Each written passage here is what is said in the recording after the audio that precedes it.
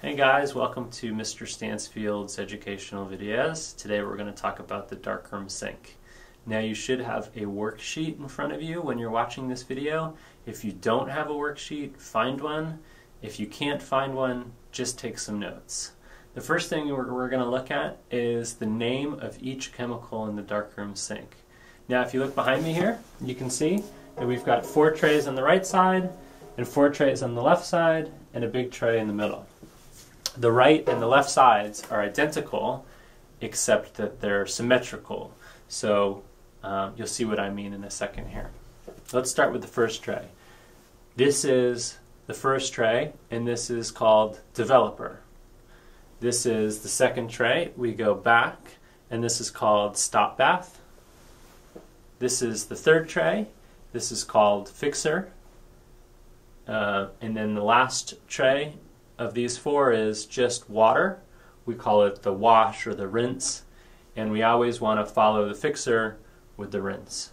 So it goes in the zigzag pattern, or an N zigzag. So we start here, we go back here, the third tray and the fourth tray.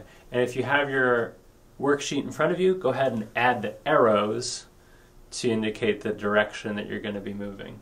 Fill in the name, developer, stop bath, fixer, and water or wash.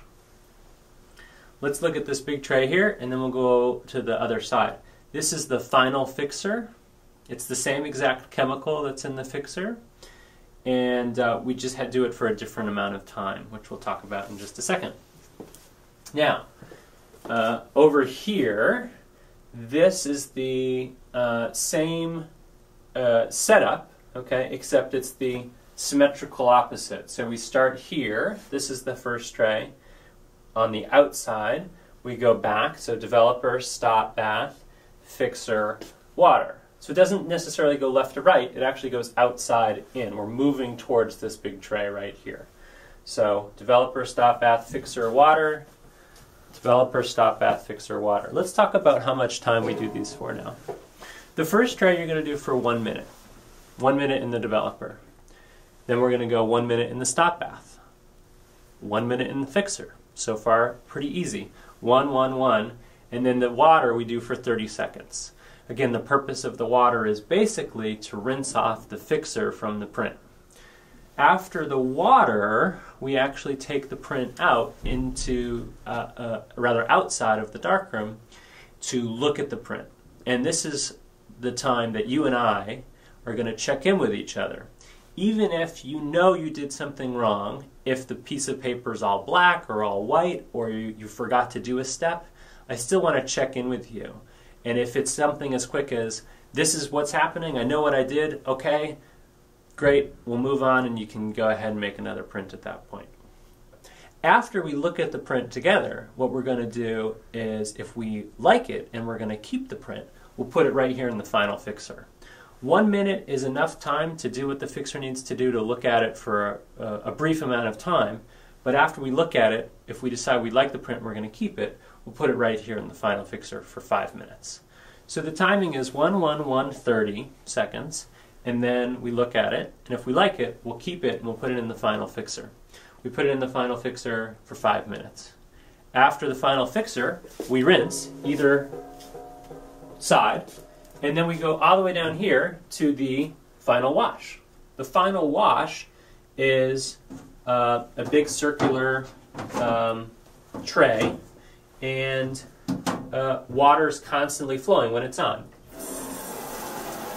You can hear it's kind of loud, which is why we don't have it on right now. That's for 15 minutes.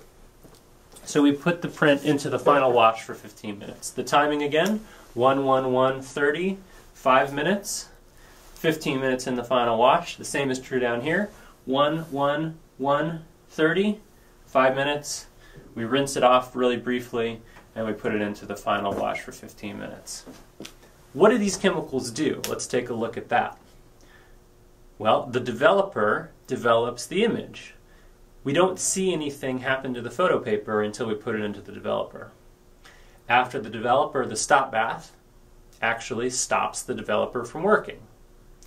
The fixer fixes the image in place. This one's a little bit hard to understand, but basically we do this process in the red lights, in darkness, and the fixer is the chemical that allows us to look at a picture in regular light, which is why after this step we rinse it and then we go and look at it.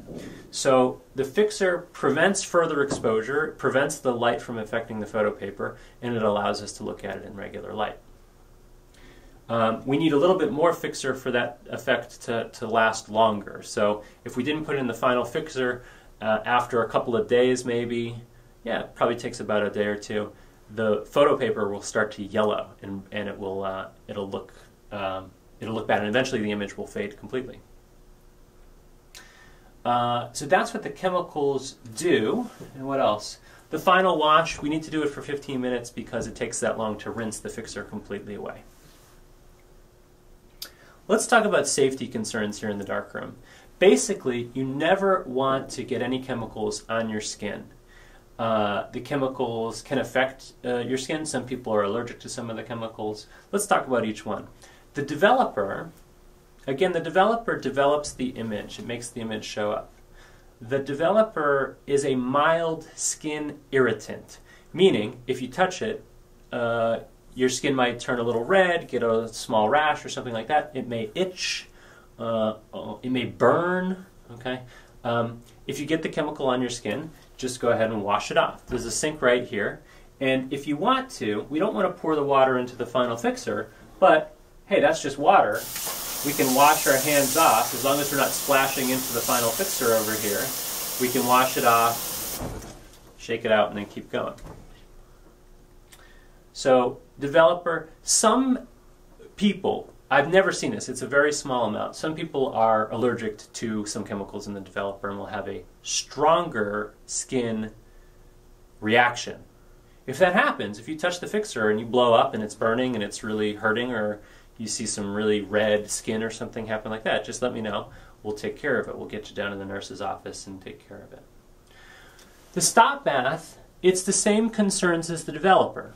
Okay, it's a mild skin irritant. Careful not to touch it. If you get it on you and it's burning, let me know. Otherwise, rinse it off and you should be okay.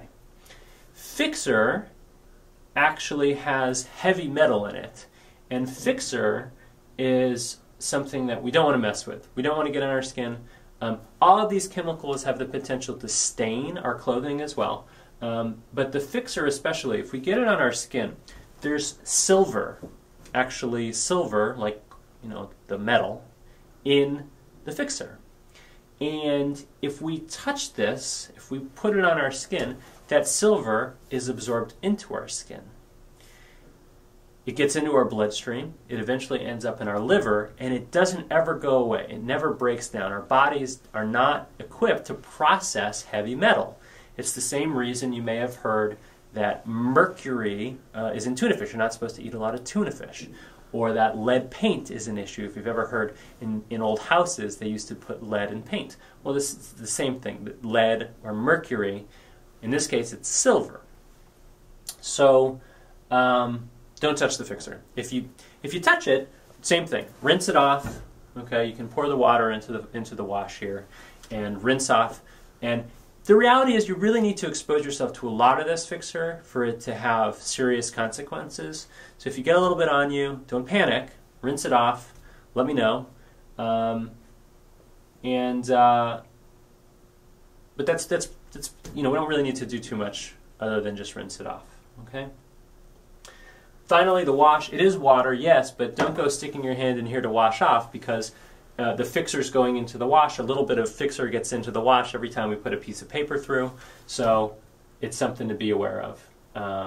Don't think that this is clean water necessarily.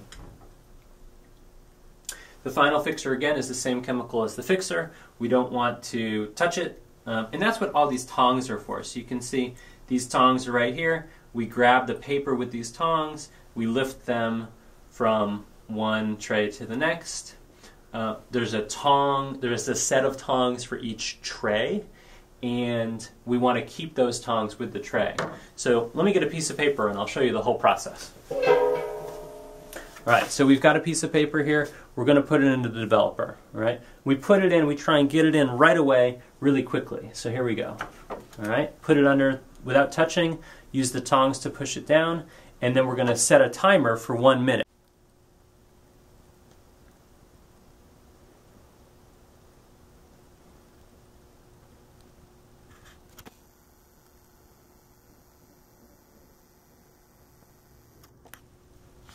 There, what we want to do is actually agitate by lifting the tray really slightly and moving it back and forth. Okay? By moving it back and forth, we can keep fresh chemistry on the photo paper, and you want to do that for all of these trays. Right? Back and forth. You can use the tongs, but the tongs can actually scratch the photo paper, so you want to be careful here. You'll see if I flip it over, we start to have an image showing up here. Okay? So we're going to put that down, and we're going to do that for 1 whole minute. I'm going to speed up the process just so you're not sitting here for the whole time. After the developer, we let it drip. You can see I'm going to let that drip, and then I'm going to take it to the stop bath, let it go. Leave the developer tongs in the developer. Grab the stop bath tongs, push it down, agitate for 1 minute. After 1 minute, I'm going to take that piece of paper. Sometimes it's hard to grab. Let it drip. Put it in the fixer. Put the stop bath tongs back. Use the fixer tongs. Push it down. Agitate for 1 minute. Lift it up. Let it drip. Put it in the wash. Push it down. Agitate for 30 seconds. After 30 seconds, I grab a viewing tray. Right? A small tray. Let it drip. Put it in the viewing tray. And then we go look at it outside. If we like it, we'll come back. We'll put it in the final fixer for 5 minutes. After the final fixer, we wash it, rinse it really quickly in the wash, and then we put it in the final wash. I